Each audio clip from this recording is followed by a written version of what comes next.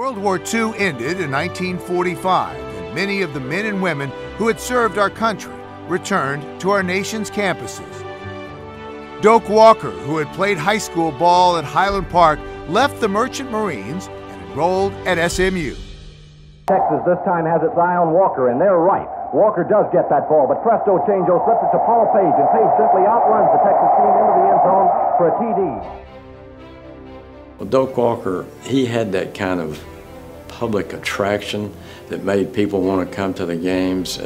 He was the All-American boy, he was the All-American football player, and he was so exciting to watch that we had to move from Ownby Stadium to the Cotton Bowl. The crowds were just getting larger and larger every year. And what he meant to the SMU program has just been phenomenal, and there's never been any doubt that he's been the #1 sports athlete in SMU history, and I think history verifies that. Playing only half a season, Walker led the Mustangs to 3 wins against just 2 losses and a second-place conference finish. He earned consensus All-Southwest Conference recognition and was selected to play in the East-West Shrine Game.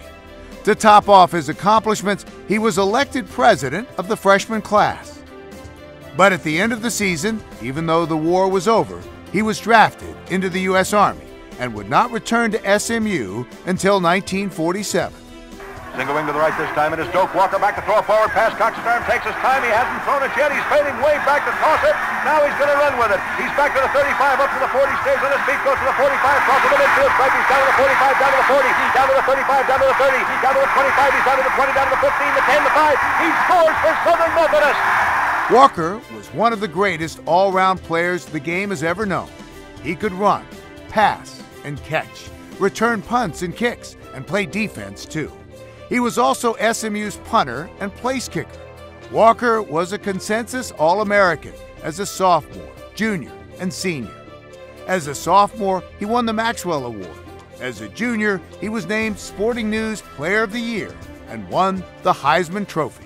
I have the honor at this time to present to you the Heisman Memorial Trophy Award, the greatest honor in football. Congratulations, Doak.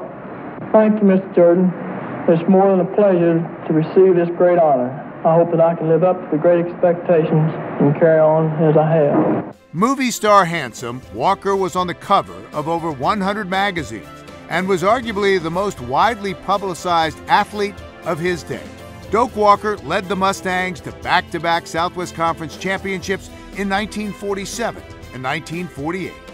In the 1948 Cotton Bowl, SMU and Penn State played to a 13-13 tie. Right on, takes a long one downfield, still in the air. It completes the Page on the 15, the 10, the 5, and over and goes for a touchdown.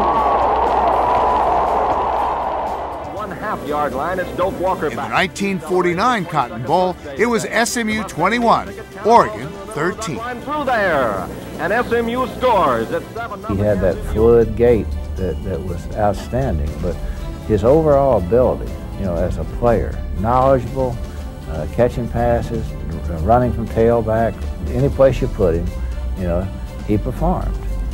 To this day, Doak Walker remains the greatest star in SMU sports history.